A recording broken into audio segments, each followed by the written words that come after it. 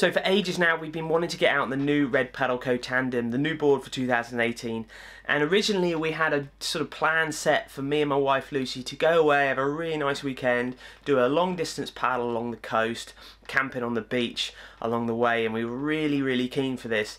But unfortunately the weather window we had on the weekend we had booked, we had childcare all booked in, just wasn't going to happen. We had onshores, it was raining, it just looked awful. So we had to abandon that idea because we just couldn't get another weekend off child free. So we decided to take a really nice sunny day, change the adventure around a bit and take Izzy, our daughter, along with us on a sort of mini micro SUP adventure. And it was really good to do this actually in a different aspect of the tandem, and not just from full-on touring to sort of more of a family fun touring board as well. So this is a little video blog I've made of that day, but also what I'm doing is I'm going to be talking about the tandem throughout the video as well. So if you're interested in buying one of these or knowing what it's like to paddle, hopefully this video will give you a few tips and tricks to see if the tandem's right for you. So we had all the food packed, we had the bags packed. Red Paddle Co luckily lent us all of their sort of original range, which actually came in really handy. And also this is the footage here of the bag being loaded up with the tandem in it. So it's nice to know you can carry all of the stuff in a normal backpack. The day was absolutely beautiful, beautiful weather. Izzy was on form and it was definitely sunblock all round that we needed throughout the day. Is here collecting petals and stuff for the poppies and the way down the road. Definitely good to keep the kids entertained on these long missions. Yeah. So total bluebird day, lovely clear water, just perfect for this sort of mini SUP expedition. Long hot walk down, but it was so nice to have the Red Paddle Co backpack again. So I started off with the wheels at the top and then put the backpack straps on. Really is a great simple system to have on a bag like that. This bag was heavy, it was up near the sort of 20 kilos at the end of it, but with that backpack it was definitely padded enough to carry, and I could still fit through the kissing gate, so that's lucky. Yeah. Now a little goat track to get down, definitely wouldn't be doing this with a hard board. Scrabble your way down, but definitely you're rewarded in the end with an empty beach. The whole beach to ourselves. Yeah. Fishing nets, absolutely everything. Obviously this is a family micro adventure, so it's more than just paddles in the bag.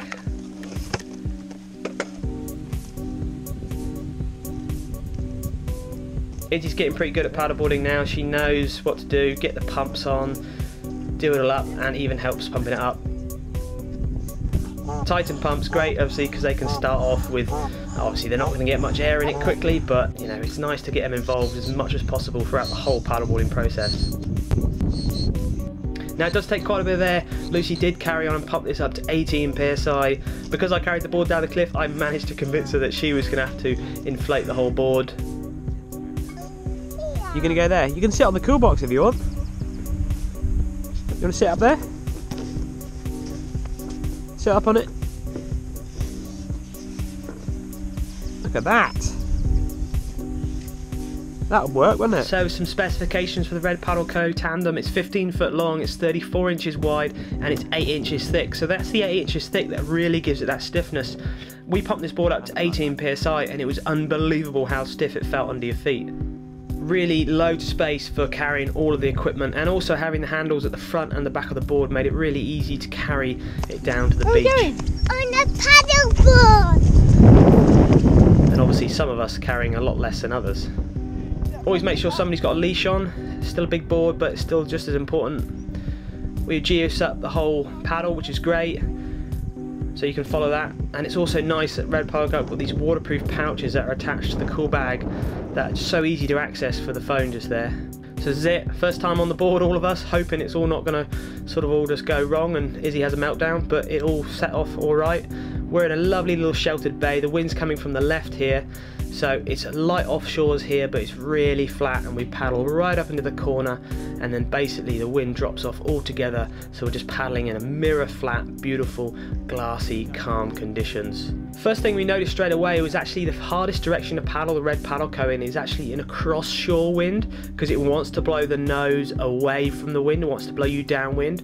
So definitely at this point you're going to have to work a little bit harder. The tandem works really well at going upwind, downwind. It suffers a little bit when you're going crosswind or just off the wind. So that's something definitely we noticed straight away within the first 5 minutes when it comes to using the tandem, if the wind is a little bit stronger. Izzy soon got up and got the grasp of it. So all three of us standing up, which was great. But also again, she could have, because of the width of the board, she could easily get down and look around and find crabs and stuff.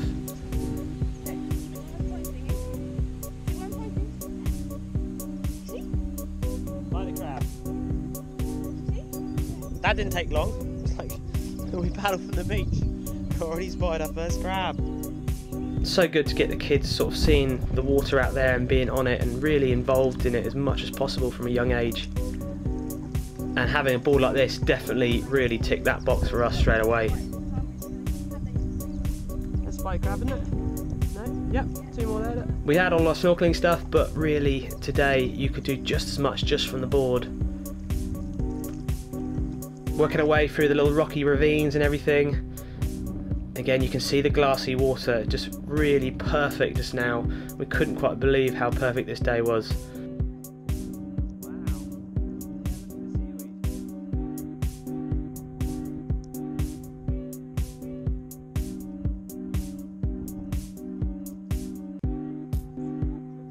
Another spider crab here spotted.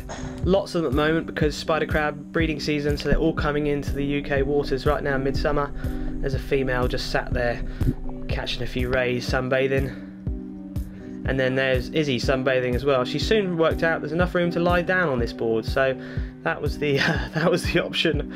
But it's great to have that option that they haven't got to paddle, you haven't got to make them hate the experience, they can just lie down and relax. And that's the first time we've had a board this big that we could do that on as a whole family.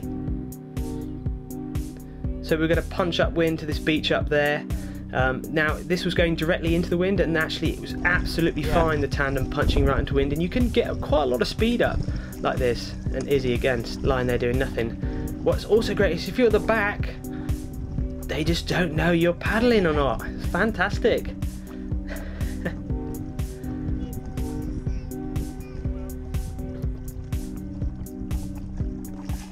Where's the lunch beach?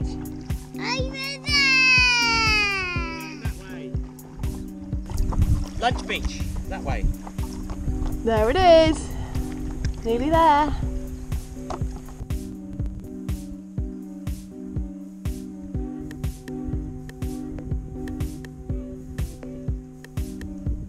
As far as paddling is concerned on the tandem, it really is very stable. It doesn't take you long to get used to it as a couple. You don't have to push it very hard.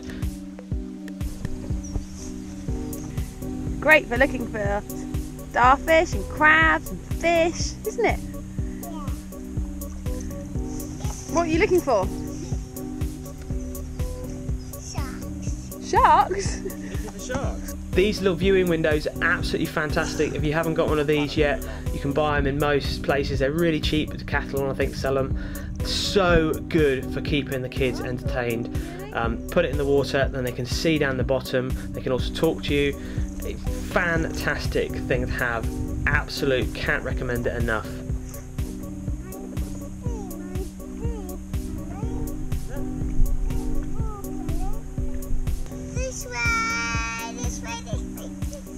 This keeps Izzy entertained for hours on a paddleboard, which is definitely something to have. If you're going to do a long journey, you could do it with a little one, especially with things like this to keep them entertained on the way. What is it? Lovely flat beach. You can only get to this beach by boat or by paddleboard, so really nice to come to this beautiful, pristine area. No rubbish. So nice to see the ocean environment in this lovely state. Undo the quick release systems that come with the Red Paddle Co's original systems, very nice. Go up, have a bit of lunch.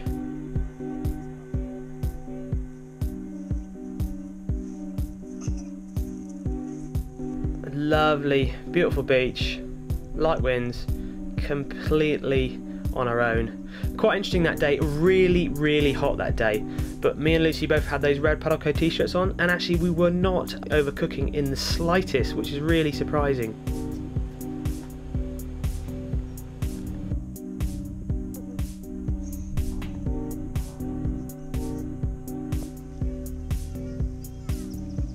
Tide was coming in, having a snooze, and then the board started floating away. Luckily Lucy rescued it, but that would have been a bit of a SUPboarder disaster.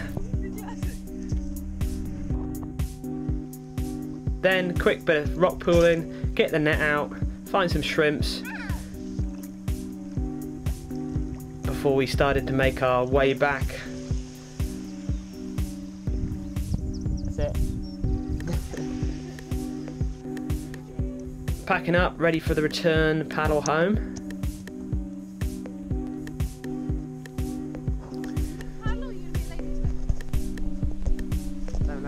Stuff really fits on the board really easy, and there is so much room to store stuff. There's loads of way to paddle the tandem. Definitely we found that probably having the setup we found like this was the best. There is so many ways to do it. The girls could sit down at the front, I could stand up. Now we really couldn't believe how stable the tandem was, especially as well with having a child on the front with all of our kit. We must have had 20 to 30 kilos worth of bags as well as Izzy on the front, and the board did not feel unstable at all. One thing we did note, definitely the fastest way to turn the board was for the person at the front to put like a bow rudder in, which is where you can pull the board around using your paddle. That's way faster than the back person doing a big stroke. Definitely that's a real tip. Use the front person at the front to use a bow rudder. Very easy, it keeps the board even more stable again, and it just makes the board turn really quickly. Jellyfish.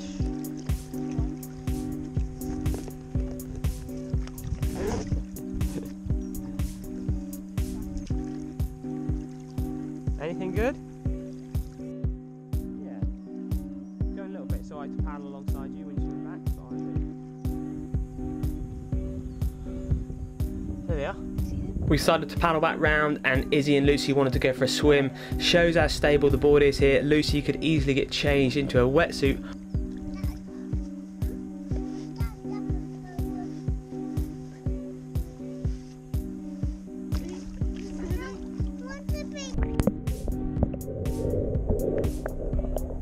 You could just see, like, using the board as a swimming platform, jumping on and off it is really easy to do, having the handles everywhere, really set up for all that sort of stuff.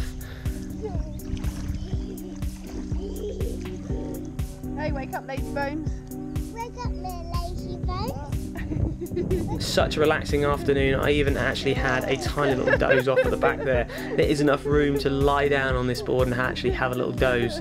So it really, for that adventure side of things, I can really imagine sometimes you just want to lie down on the board, have five minutes to yourself. The stability of the board is unbelievable. Now actually paddling the board on your own is actually very easy to do. It's not that hard at all. You're not going to break any speed records, but definitely it is possible to do. So back again where we started on a little family micro SUP adventure. Remember, you can check out this full little paddle we did and the route we did on GeoSUP if this sort of thing interests you. Packing the board down really isn't a problem, especially with the double valves at the back there. Gets rid of the air really quickly and rolls up just the same as a normal Red Paddle Co Ride 10.6, to be honest. The downside for us having a beautiful paddle is the walk back up. This is the reality of it. Yeah, amazing paddle, really nice, family time, swimming, snorkeling. Now like 25 degrees. This bag is really good, but it's heavy still. I've got a big cliff to go up. And it's hot. Anyway, let's do it. No one else is going to carry it. No one else is going to do it. Come on, Dad. Maybe Izzy will take it. I'm starting to think now I'm glad I didn't bring my spearfishing stuff. So back to where we started, up the cliff, completely knackered, an amazing day, a great family experience, and really I can't recommend doing this enough, and getting the whole family out on the water on one board is a fantastic thing to do. My general feeling on the Red Paddle Co Tandem is it's a fantastic board, and it's a very good price point as it's not as expensive as two Red Paddle Co Voyagers put together. So it is a great package for a young family, a couple, or even somebody wanting a mega fishing board that holds a huge amount of weight. It's a very well made board and it's very easy to use. I really can't recommend the Voyager Tandem enough. A lot of fun, a lot of fun.